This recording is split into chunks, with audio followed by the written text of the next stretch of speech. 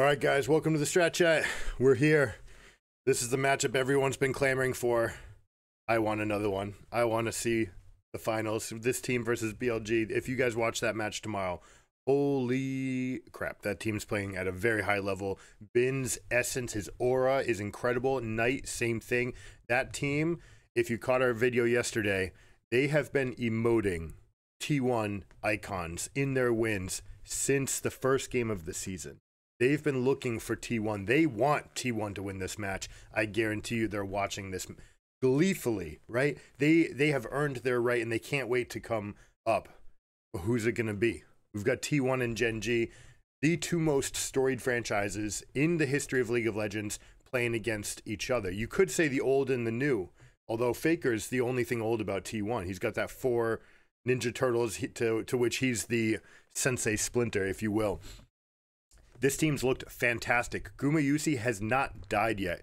Keria has been getting counterpick.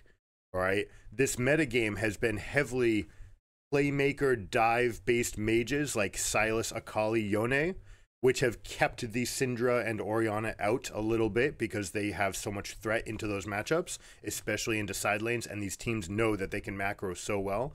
There's a lot of things I want to get into for this game, but before we do, I want to give a huge shout out, and this is to every coach ever, doesn't matter what sport you're in, but especially the coaches in the West.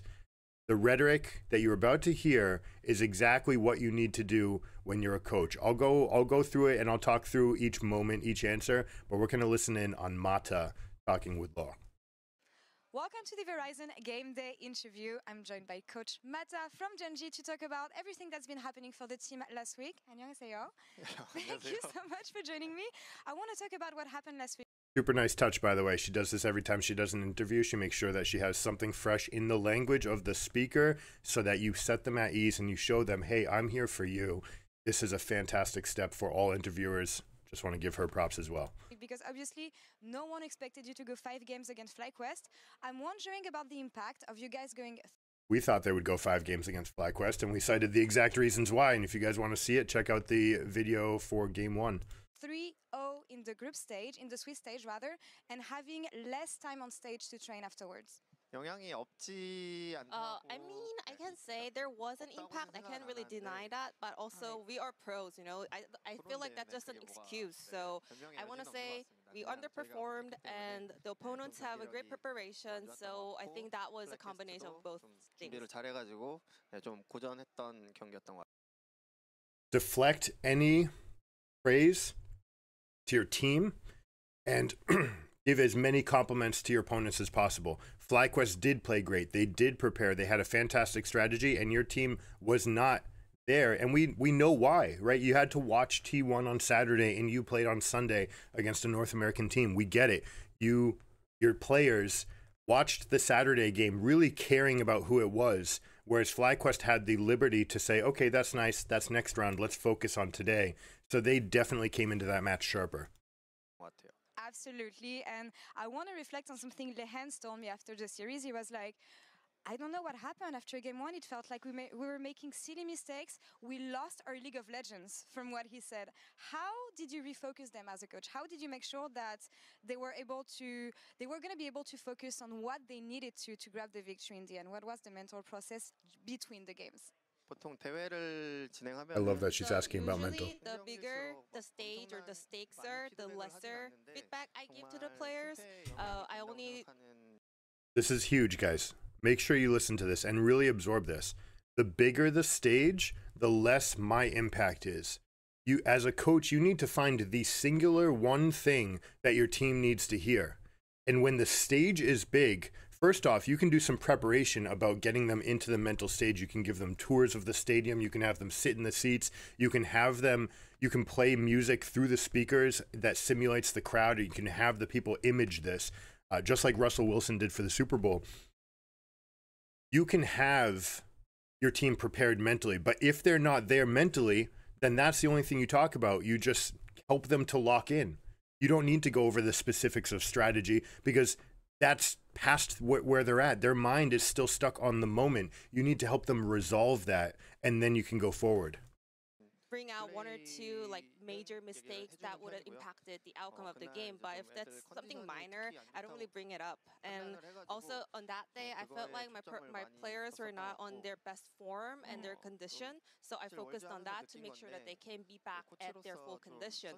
So one thing I figured throughout my Worlds experience as a coaching staff, it's also important to make the players who are not doing their best or like underperforming to kind of make them become their best form again. So I think that's also an important part.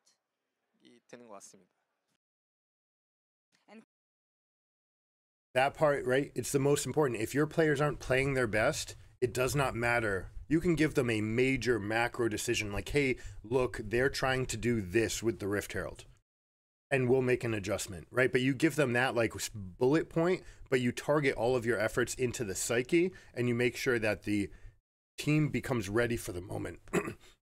What we said was going to happen was exactly what happened. FlyQuest would jump out to a lead.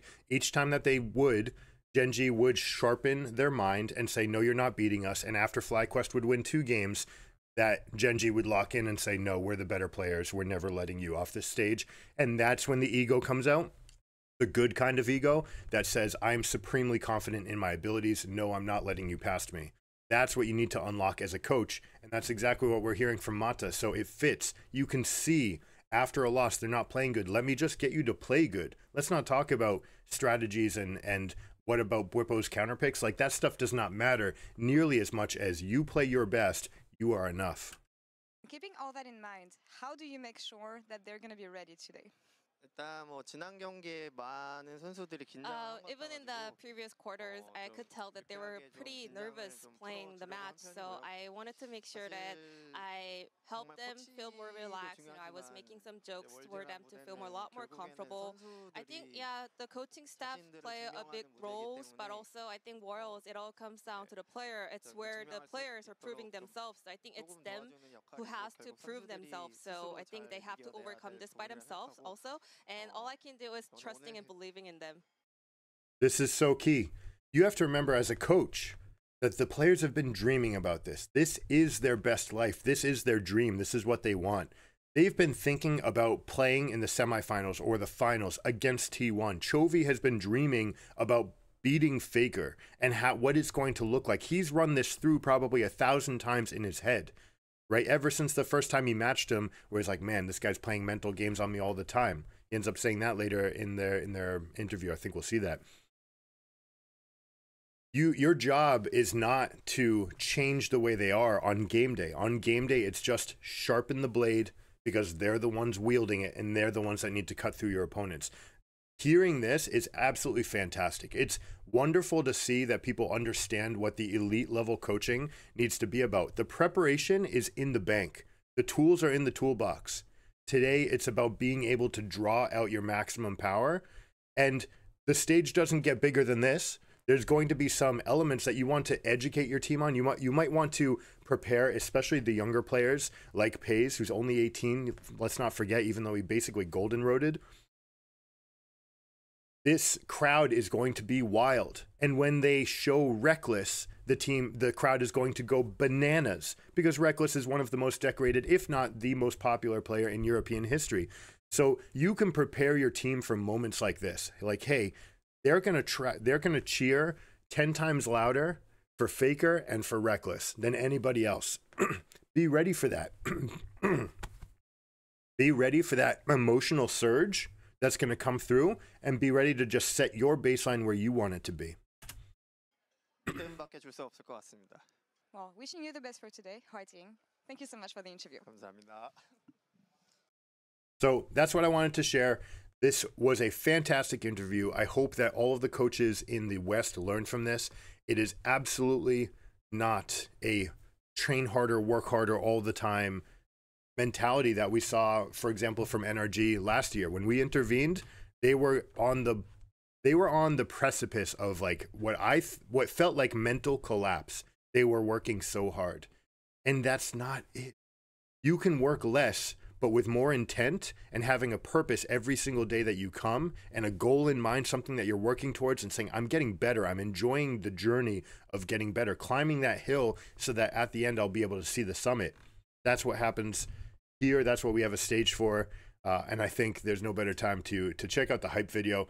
I'm going to do this for you. We normally don't watch the hype video going into a match, but I want to give us an opportunity to build up the emotion the way that the players will be riding it so that we can feel the way that they feel. Does that make sense? Here we go. Who will make it to the grand finals in London?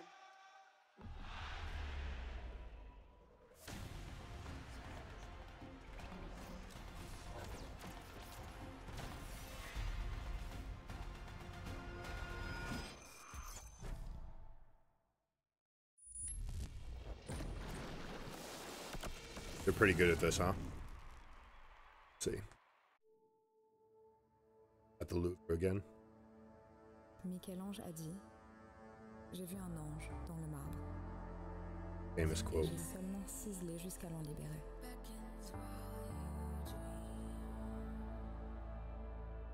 Et tout comme il le dit, nous sommes nombreux aujourd'hui à travailler sur le marbre.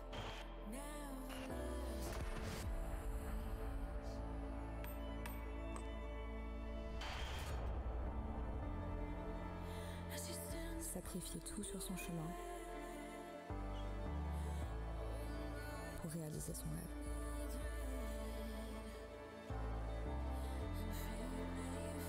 Le voyage n'est pas pour les cœurs fragiles.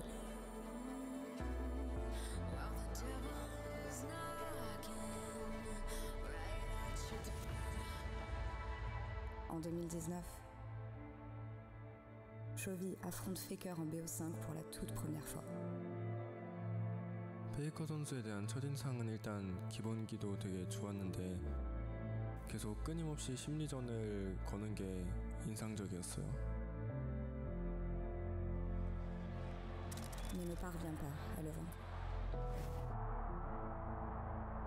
계속 뭐가 문제였을까 생각하게 되더라고요. 내가 못해서 졌다기보단 상대가 잘하는 게 많았고 그래서 이기려면 그 잘하는 상대보다 더 잘해야 한다고 생각을 했던 것 같아요. 페이커 선수를 이겨야만 최고가 될 자격이 주어진다고 생각을 합니다. 초비 선수가 굉장히 뛰어난 선수이기 때문에 같이 맞붙는 게 굉장히 저에게 있어서 재밌고 스스로도 많이 배우고 성장할 수 있는 것 같습니다. En 2022, Chovy a enfin pris le dessus.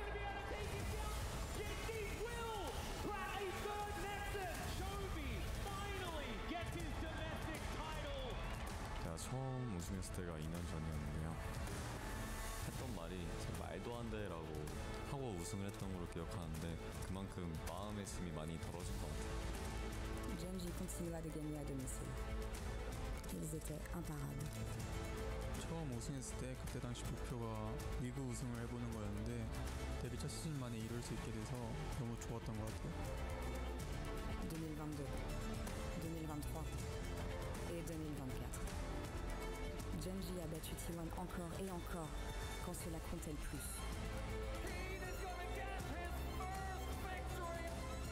이제 첫 우승을 이제 T1 상대로 우승을 해가지고 감정이 훅 받쳤던 것 같습니다. 결승에서 많이 진 후에는 저희가 많이 부족한가라는 생각도 들게 되었던 것 같고 실망도 많이 했었던 것 같습니다.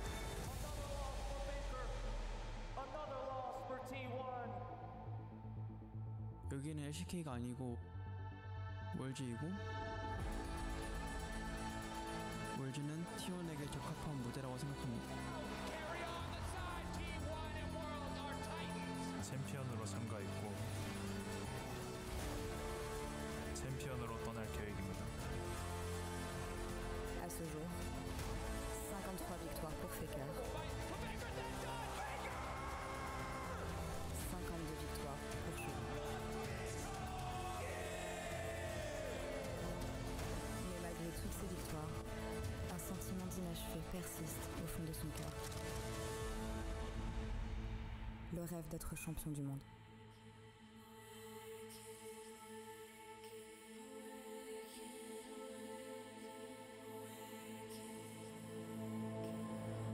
Imposant et le fardeau.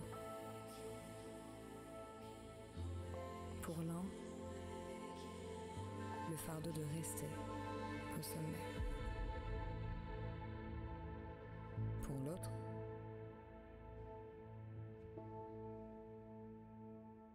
le fardeau d'atteindre le sommet. GenG was pushed to the limit. They were pushed to the edge, but they were built for these situations. They were built for victory. They were built to win, and they will do just that. 페이커 선수 새로운 미래를 열겠습니다. 초비 선수, 미래를 원한다면 증명하세요.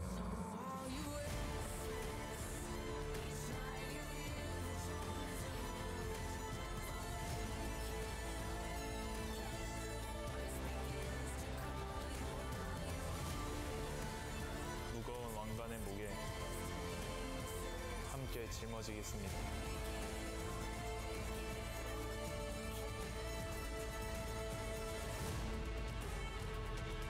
저희가 새로운 세대입니다. T1은 과거, 현재, 그리고 미래입니다.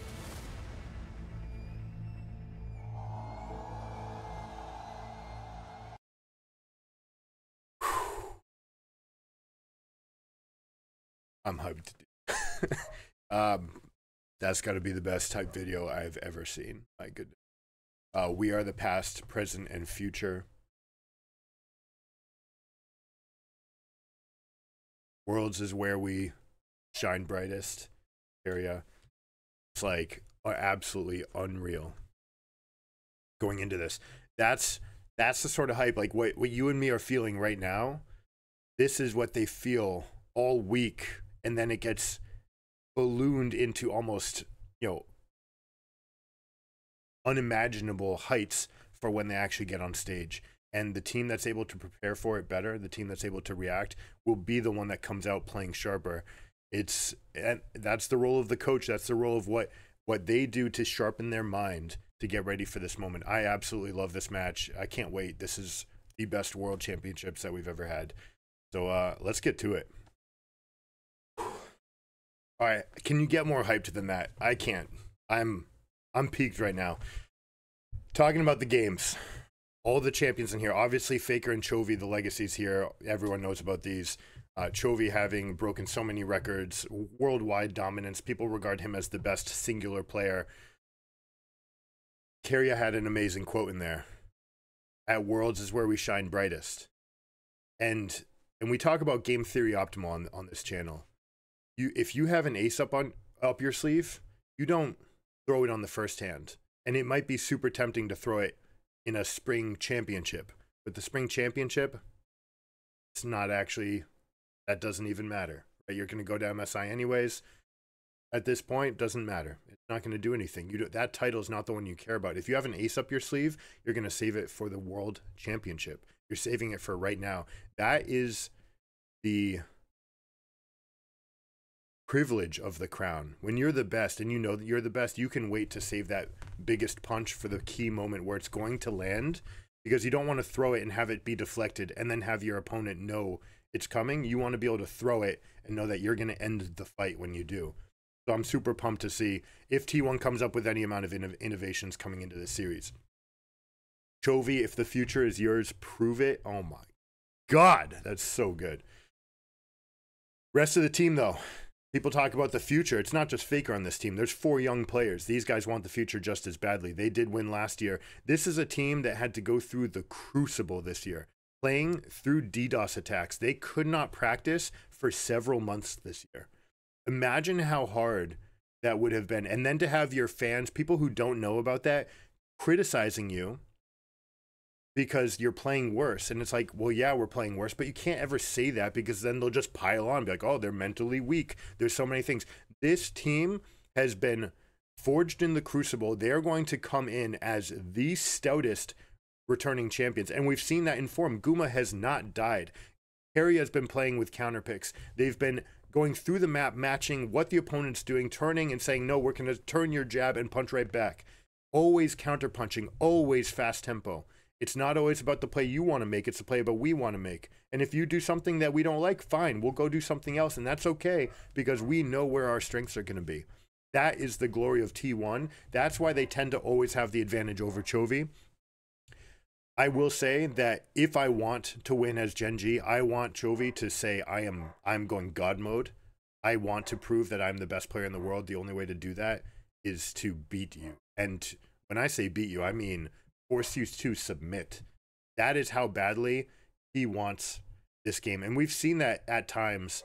If you remember the Michael Jordan Bulls, when they finally got through the Pistons, when they got to the Lakers, it was like a crowning ceremony. Like they were just so ready to dunk on everyone, sweeping the Pistons, going 4-1 against the Lakers, crushing those teams that were supposed to be the perennial champions.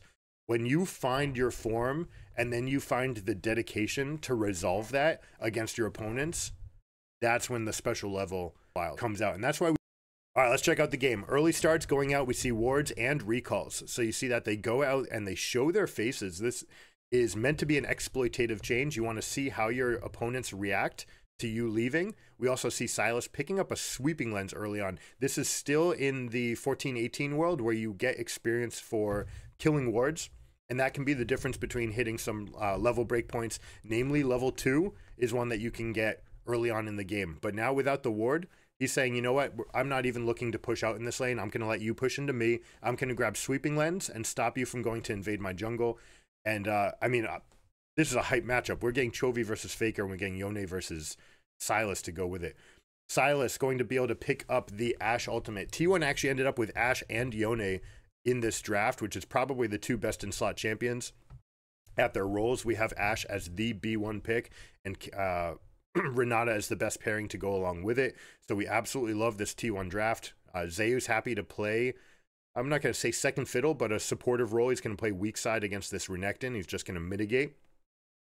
We've seen Ashe against Renekton in lane swaps, right? And one of the things that Gragas offers in a lane swap meta that Renekton doesn't is Gragas is stable. Gragas is able to act and react in the face of lane swaps and still get more resources because of the kit that's available. So right now you're going to see Pays picking up the gold. It's much more important to get the scaling gold onto your AD, well, in this case, AP carry. But you're going to try to get as much gold as you can onto those sources. Keen zones out Gragas as much as possible. Try to deny him for a little bit of XP and then teleports up top. This is an adaptation. This is not what we've seen, but we had a fast push from T1. That gets answered with a teleport right away. Now we're going to go 2 or 3v1 versus Gragas, but Gragas does hit level 2, so he's going to be okay against this dive. They may try to set it up. They are stacking this wave, but again, Gragas gets to chip down a wave much more than other champions. He also gets to pick up that cannon. Well, we'll see if he gets the cannon. Oh, dodges out the E from Leona? Or did he? Surviving this long is already a win, guys. And look at Skarner. Oh, he was threatening the flash there. Zeus would have flashed. He knew that he was going to force out the flash in return. Now a flash in response. Guys, Zeus is clapping this game. How to survive a turret dive. 101, not 101, 601, 6014. This is the most advanced course that you're going to see. This guy is obviously prepared for it. They knew going into this game, hey, we want the strongest champion into this lane swap. We saw some strengths from FlyQuest, some moves that GenG was not able to capitalize on. And we're just going to put Gragas down here, and they're going to catapult to an enormous lead. They should be able to snowball this game from that position.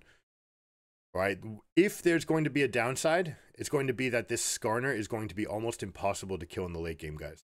Look at this team. It's Vi, Yone, Ashe. Gragas, there's only a little bit of AP. You can go an AP build here on Gragas, and you might even feel comfortable doing it against Renekton, saying, you know, I can always belly bop you out. I'm never really caring about this. Hold on, level 3s versus 4, solo experience, but here's the Ashe versus Renekton conundrum. If you do not kill me, I am going to whittle you all the way down. When we talk about these plays and what Gragas can do and whether or not he ends up going for tank versus AP, almost always it's going to be tank at this level. It's just much more valuable to have another person that can be that vanguard for you in the front line, especially since you're trying to set up some sort of dive with Ashe Arrow, Yone, Scoop, and Vi ultimate. Then Gragas can go and peel off the rest of the fight. And that's all you need to do. Say, I'm going to isolate this fight. Let's turn it into 5v1 to start. And then after our cooldowns are down, I want to disperse your team. So now it's 5 versus the 2 stragglers on one side while the other 2 never come back into the fight. That's the idea behind the composition. Renata's going to make sure that there is no collapse afterwards. She can just cast a zoning ultimate, having one of the most powerful ults in the game, especially when she hits level 11.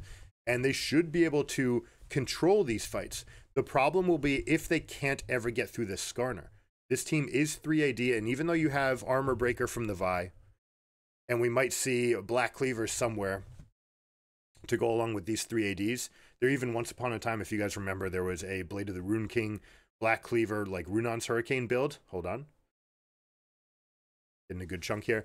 That Ashe used to play when you wanted to play truly like supportive. Most times we're seeing Kraken Slayers and Phantom Dancers here, because they want the Ashe to actually like rip into the fights. Ashe does a tremendous amount of damage ever since her Q was buffed, whatever it was, 3 times in a row. She's been an exemplary carry, kind of giving the best of all worlds, where she deals tons of damage. She can set up for your team. She has Hawkshot, and she can kite. Like what else could you want from a carry, right? Especially in this sort of supportive bot lane meta where you're supporting the carries from mid. Then, you know, that's where Ashe is truly going to shine.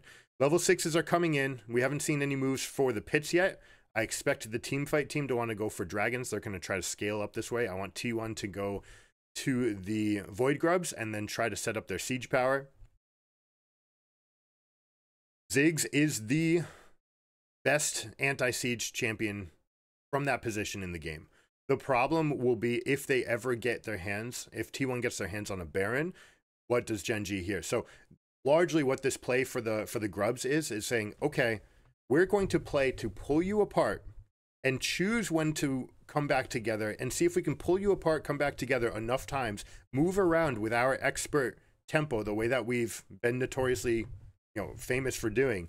And if we ever get Baron, the game just ends. The only way out is for you to take an all-in fight where Skarner, Renekton are just going to have to dive bomb on top. Sylas is going to have to grab one of these engage ultimates and follow through with Ziggs spraying and praying. And that's it. So that's T1's game plan. That's GenG's answer. They'd like to never let it get to the Barons. They want to get strong enough by this like 22-minute breakpoint. They'd like to have 2 items and boots, especially on Ziggs, Sylas, and it probably won't be on Renekton because of the low economy here. Maybe Skarner gets a little bit further ahead, especially if he's allowed to just continue guarding the lanes while continuing to farm. The onus is on Vi to make more proactive plays here, and Skarner can continue farming a little bit more, just being in the presence. But Vi has more mobility. She'll be clearing through these camps a little bit faster, going a little bit more damage. We can expect her to stay ahead on the curve here. Skarner's going to be rushing that Heartsteel, and he's going to be in no rush to take tons of fights. You can make a lot of plays, but after that bot lane dive did not work, thanks to Zeus expertly flashing. And honestly, he looked so comfortable. He looked like he didn't care. Like, he wasn't spam clicking. He's just like, all right, I'll move here. What do you got? Okay, I'll flash here. All right, I'll belly bop here. He was just waiting for the opponent to move. Make them make the first move, Conway. When they make the first move, then you can exploit. You can say, all right, the answer to that is this. Let me counter your move with my move. And that's his job. That's his weak side job this game. Whatever you guys go, wherever you try to go, I'm going to go plug and play. So notice Gragas, he's going to go pick up the top side. You already have a carry in both of the other lanes. Gragas will be the safe guy to go on the weak side of the map. Now, we spoke about this with the FlyQuest game. We call this Pendulum Macro. Right, and it's not a perfect name, but it's what we call it. Pendulum macro is the idea that you go side to side on the map, and wherever your jungler is looking to go is where you're looking to push, and then you go weak side on the other side. Right, so Gragas is going to plug up this top side while Vi goes for an invade, and to coincide with the invade, the support hovers to the right. You get a push in mid and a push in bot. So they say, hey, look, we are exceptionally strong on this side of the map. We can take one more camp, or we can take one more plate, or we can push for a turret. Whatever it is, there's always a gain to have. Now look for them to swap, right? The wave is going to come back. Ashe is going to sit all the way back. Expect them to trade. You see these 2 recalls. buys on this side of the map. She gets to collect her camps. They might even move Yone here and put Ashe here. Because Yone's moving first, that means that he can go up to the camp. This is perfect. Well done, T1. This is what we talk about, right? This sort of move allows this sort of move. These two moves are shorter than asking Yone to just sit here doing nothing and watching Ashe go all the way over here. So beautiful macro to start off from T1. This unlocks more resources on the map. You notice that they did not give up a single wave. Because they were strong here, they were able to crash this wave. Yone was strong here because of the support. Weak side is fine. He goes and recalls. Because he was weak side, Gragas's wave will be the first one that crashes. So Yone pushes his wave and comes over and collects it. So every time you do this, you essentially gain a wave on any opponent who does not. If they're not moving in this fashion, you are going to pick up those extra minions that the enemy team sometimes gives up. So beautifully done from T1. We see that they are exacerbating this lead. Growing, proliferating. Focus on the Void Grubs. They're here on time. They've already got Zombie Ward 2 controlling the area. Expect them to take the first one with no smite. Owner's got this one. He wants to save it for a contest. Skarner might go in and try to just pick up one. There's a little trick where you can just kind of pass through here, top of the wall, and look for a smite. He may or may not try to do this, but they're going to go 2 Void Grubs and just step back. And now say, we're moving first. You're reacting to us. Just like with the Pendulum macro, we can reset. We can get ourselves in a good position. Oh, okay, you want to come forward? Fine, we'll fight you. Renekton's on just a Phage and boots, guys. He is very, very vulnerable. And Skarner just put his smite on cooldown, which means slight advantage here. But they do get the kill on Vi. You can tell that T1 wanted to let them get the Void Grub, then use the smite as an additional offensive resource, using Gragas ultimate plus the Renata bailout as a way to try to get a kill that would keep Owner alive. If they had gotten that, they would have blown out the entire fight. As it is, GenG plays it nicely, ends up getting a grub for themselves. We didn't have the full throttle power of T1 there. So the other benefit that they get for themselves is while GenG has to go and recall, the carries get to go back into the waves now. We'll keep an eye on the player cams whenever we can to see if there's anyone with obvious nerves. Skarner did go for a big peel there. Interesting play of Gragas versus Skarner. You can redirect. And when he goes for that big pull, and you can say, hey, like, okay, pull my guy back to me, please. We'll see if that ever comes up. Chovy finally getting access to plates. T1 missed a little bit on the rotations here, but it looks like they are opting to just give this up and go for a dragon for themselves. Make sure that there's not an endgame condition at 24 minutes. For Soul, they get a dragon for themselves. The first 2 dragons, very easy to take.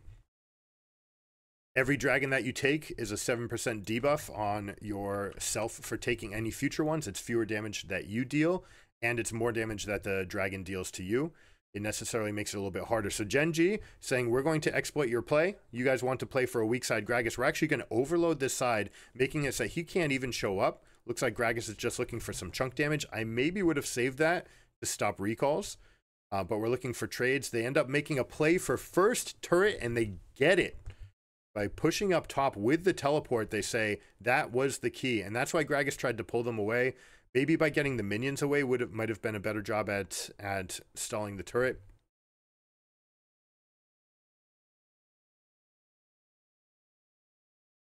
Late going by the wayside in mid lane. We do see that it's going to be Cosmic Drive, probably into Fimbulwinter and going tank from there. Usually Gragas just goes for 1 AP item, but we have seen them go Seraph's Embrace. And especially in this game, like we mentioned, triple AD with like a tiny amount of magic damage, and like we're not even going to consider Ashe's arrow as magic damage. It might be a world where Gragas needs to deal an explosive amount of damage. The problem with that is that this guy is going to go Heartsteel plus Merc Treads. And he's going to be stacked up. In fact, he already has it. This is never going to die to a Gragas. He's got enough HP. Anytime that your opponents have just one source of damage, you can go for an itemization that is health to counter the one source of AP, and then resistances to cover the other. And that way you end up with your multiplicative health times resistances. That's how you get your maximum effective HP. But because Gragas is on a essentially one cycle combination, he's never going to be able to chew through this. It will be problematic for T1 to fight for space this game. This Skarner is already threatening. They don't want to give him extra stacks, but it looks like they're trying to corral him here. But they have late recalls. So they're saying, hey, we can do this on spikes, but we're behind on spikes, right? We just have these. Look at all these. They're all done already. Skarner, in fact, is even bigger with the completed Merc Treads. So it looks like they're going for a little bit of a harass, trying to corral the other team here. Are they going to use it just as an opportunity to try to hold this area? See and engage. I don't like this window. Why did we give them a window? Carrier, that was a huge mistake. They must have had some sort of play on, some sort of predicted like, hey, we think that they will do this motion and we can capitalize on it by doing X, Y, or Z. But it didn't look good. That looked really loose. So either there was a miscommunication or something happened where GenG adapted to the plan. It'd be good to hear from the coaches to see what they're looking at. Most of the time, a shallow defense, which is what we'll call that when you stay on your own beach and then you keep carries in the lanes, is meant to give your carries access to an extra 1 or 2 waves. And you put defenders there that are able to stall. The problem was that Area couldn't stall. He got jumped on. That kind of blows up everything because now not only are you giving them the resource, now you're taking away those spells. They get to take the Rift Herald, but also now you're off the map. When your team needs you, you're supposed to be playing for strength coming out of that position. The entire team, enemy team, if they have 5 here, they need to worry about this avenue. They need to worry about this avenue. You can sort of corral them into playing very defensively for about 30 seconds after a big objective take. But you don't get access to that because once you're down a player, the other team says, all right, we'll just 5-man move into whatever zone we want to. And it forces T1 to retreat a little bit, and they try to come back. But proactive play on top gets answered by reactive play on bottom. 3-man defense, 1-man push. This is the recipe. 3 people to go defend against 5, especially in the early game. The 3 are not very likely to die. The damage totals just aren't there yet. You don't have the multiplicative damage profiles and from the items and levels. And so GenG does well for themselves. And like in this game, when you have a Ziggs, all you need to do is get this structure down, and it's down. So now this entire map, notice that all of this area is no longer defended by T1. They can only rely on this, and there's nothing to defend here, right? This is just base. No one cares about this spot. You've only got this area. So now GenG's going to be able to plug and play and try to get into your face before every objective, and Skarner's just going to hold down territory. I don't see the answer that T1's going to come up with. How are you going to get past the Skarner? It probably just has to become a split push angle. And you say Yone is the alpha here. Yone will win against Silas, but it's close, and it's close until, you know, late in the game, maybe on 4 items. But even on 4 items, when you talk about Silas's time to death for Yone, he can lock him up just as well, and he can get access to the same ultimate to essentially chain CC, get access to 2 chain slayers. Like, this is not a be-all and end-all, like where Yone's going to win no matter what. You're going to have to find some sort of fight for yourselves, and going side lanes is also difficult because of what we just saw with Ziggs. Ziggs can park his butt in the mid lane, and from about this range right here, he can nuke that wave. And they basically never need to give you access to the turrets because Ziggs has permanent ability to kill the waves. I like this interim item before going for Seraphs. Sometimes we see people go straight up to Seraphs. We'd like to see this most times that it's applicable. You're the one dealing a lot of splash damage. You're the one dealing a lot of chunk damage at the start of fights, and you're responsible for clearing waves. So if you're the one just throwing out the random spells, then yeah, like go grab this, give yourself a little bit of extra AP, and then you can go in, because it really doesn't matter. The Seraph's Embrace does not matter until you get there. Hold on, nice play. Renata plus Ashe combo right there. Locking this guy up. They're chain CCing the Leona. Now that is a lot of ultimates. Who are they trying to give it to? They're saying we're going to give it to Faker. Faker was trying to give it to Ashe, and Ashe says, no, you take it. I wonder if that's a moment of nerves, or if they just really want to have him, because they understand that he has to be able to go side to side on the map.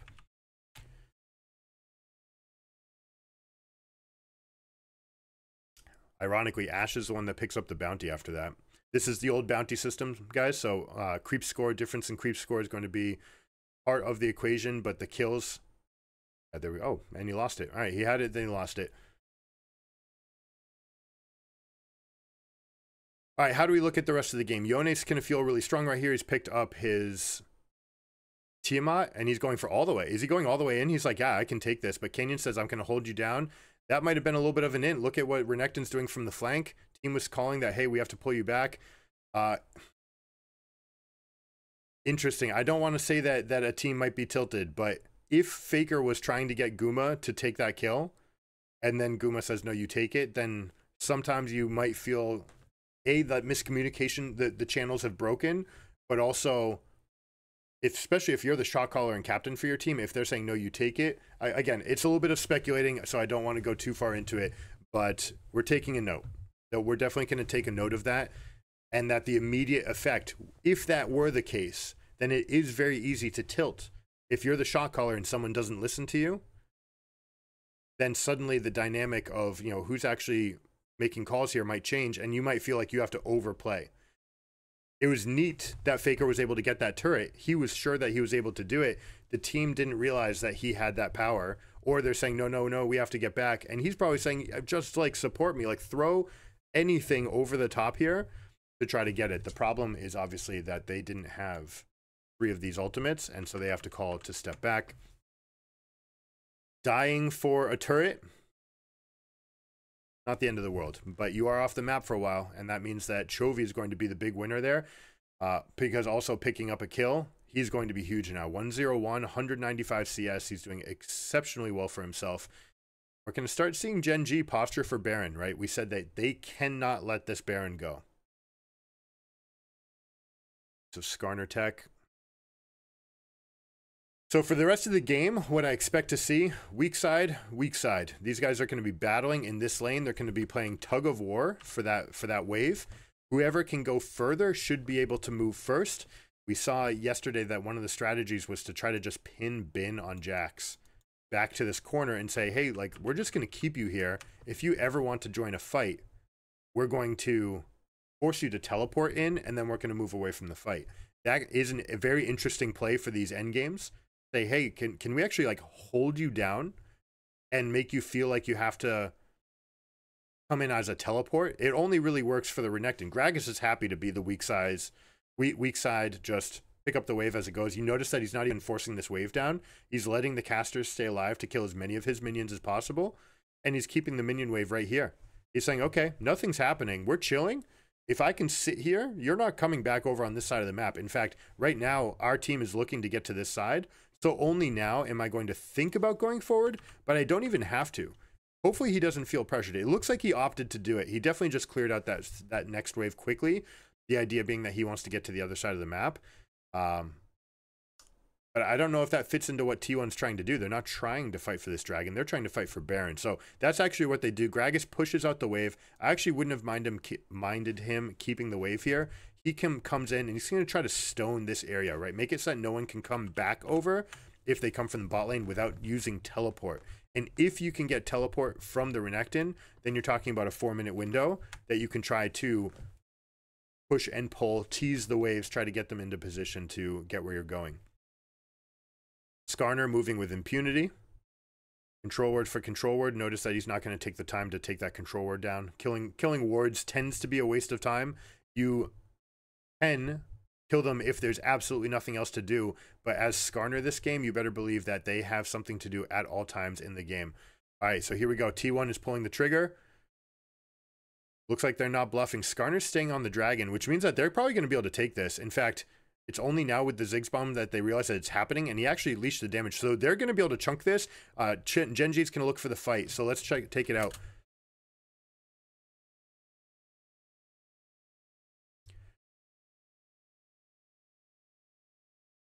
They're not able to consolidate that kill. Gragas is trying to peel the Skarner or Renekton off to the side. He's keeping the tanks away, but look how much of a distraction he's being for this Ziggs. We'll see if the rest of the team can just take this fight into the Skarner. But these are the strong members, and Renekton's about to get chunked if he stays in this. No, they end up getting there. All right, so they get that quick kill. This is what you want. Blade of the Rune King versus the Skarner. If you want to go Heartsteel on Skarner, then I'm going to go Blade of the Rune King on my carry, and I'm going to try to rip you apart. We get the Baron, they give the dragon, and now it's a race. how much can you get done in this window? Because if you don't get enough done, then you get forked for the next time, where you're forced to consider defending Dragon while also wanting to take Baron. But we talked about how weak this GenG team would be into a Baron buff, that they only have Ziggs for reliable wave clear, and he just can't clear a wave against Baron. Good job by Keria kiting right here. Look at that. Beautifully done. Guma perfectly spacing there, making sure not to die even with the bleed from the Skarner. Beautifully done. Taking off that fight. I love Zeus's Gragas, guys. He's so good at this champion. He's like, no, you guys are going to come over here. Come fight the heavyweight right now. You know, yeah, like it's like warrior taunt in World of Warcraft. Like, you're coming to me. Guma Yusi has still not died in this tournament, guys. The key to winning on AD carry over any other role, you don't die. Rule number 1, Kaisa. Die. All right, 4-man defense being played here. They're going to try to split apart. The question is whether or not you send Vi or Gragas into the other lanes. You do need to keep a reasonable amount of chunk here with your pretty squishy bot lane. It looks like they're opting to match these together and saying, hey, I can go into a lane because I can then branch off and try to dive in either direction. Absolutely, Faker's going to try to take these 1v1s, go for any amount of trunks. He does have access to teleport and his ultimate if we get a second chance at it. Teleport is down from Sylas, so we might even see Faker try to flex here and maybe go in for this fight. Vi might try to push this wave. This is an opening. Yeah, all right, so you see Chovy. He's moving over preemptively. He's saying, all right, we got to pick up this wave. I got to make sure that they don't make any more progress on this turret because we're going. But look what T1 is doing. They're saying, we're going to keep you in this defensive radius. We're going to put wards in your face for any type of motion that tries to get past this. And we're going to chunk down your turrets as much as possible. Bobbing and weaving, dance like a butterfly, sting like a bee. League of Legends is like chess boxing. It's a little bit of both. Baker feeling himself, going on in, getting a good little chunk. Blade of the Rune King damage. They say, hey, we can go get this Skarner. Are you kidding? If they pick off Skarner with a 5v1, they can do it. GenG has to commit. That was 16 spells just got used.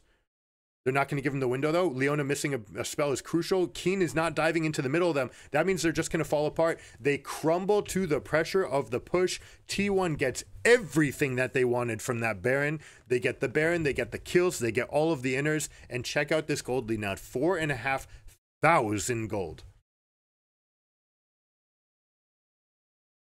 Hold on. We see the engage. No, just far enough. That would have been the window. God, would Faker have been able to live that down if they were able to catch that? Expertly baited, we'll say, from that position.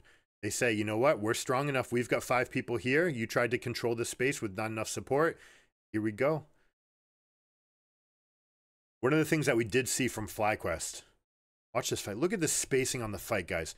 Guma Yusi does it better. Notice that he doesn't just kite away from the threat, but he kites into the middle of his pocket of protection. He's got 3 bodyguards. Renata side by side ready to bail him out. He's got Vi and Gragas ready to control space in between. Yone who dives forward and comes back and then can be in the middle of that fight. Beautiful, beautiful team fight positioning there. The other element, one of the other elements that the West just doesn't hold a candle to the East on. And honestly, it's because they don't practice it. They just scrim block, scrim block, scrim block. They don't buckle down. They don't buckle down and say, let's replay this scenario over and over and over and over. Play it in your minds, play it in your heads, play it on the whiteboard, right? Theory craft it. What would you like to have done? What can we do? What are the answers? That is what they're doing in the East. They're setting this up. They have a staff of coaches that will set the next computer up for another 5v5, and they will play that 5v5 in-house. I can't say this enough. In-house. They don't go and try to scrim block someone, where in a scrim you're trying to win. You don't need to scrimmage someone else. It's not about who wins. It's about what you're trying to get better at. And you can only do that in-house where you can trust that the knowledge you're going to get is useful to your team. All right, hold on. Chovy's jumping in the back. They may get the fight that they want right here. They're going for a pick onto Keria, but Keria's bailing out. If they get any kills here, they'll come back to life. It's not quite enough, but the chunks of damage are there. Guma is still spacing this fight perfectly. You see control wards in that bush. Ashe is just so good, and no one does it better than this Ashe. That's going to be game, guys. 40-second timers. They have the structures down. They're going to go forward. You've got 2 carries alive. This is going to be GG. Can they tank? They're going up to the top wave. Zeus should go up and tank for this. He missed it. No, you know what? He's kind of low. I take it back. They're pushing in 2 ways. They're actually spam pinging, and they're actually communicating in 2 different directions. Again, a little bit of dissonance. You have to be careful now. This timing is a little bit tight. You've got the minion wave. You've got the voidlings. You should be able to finish it. You should grab the minion aggro. Gragas needs to body the Leona. Leona does not have access to her ultimate, but she will in 8 seconds. It's just not going to be enough. So they end up splitting their calls. You see that they both had pings in different directions. I need T1 to make sure that they sharpen that up. This was a great game. They did exactly what we said they needed to do, getting that Baron and pushing it in. But you can tell that there's different people thinking different things. I need to make sure that they're better in game 2. See you there.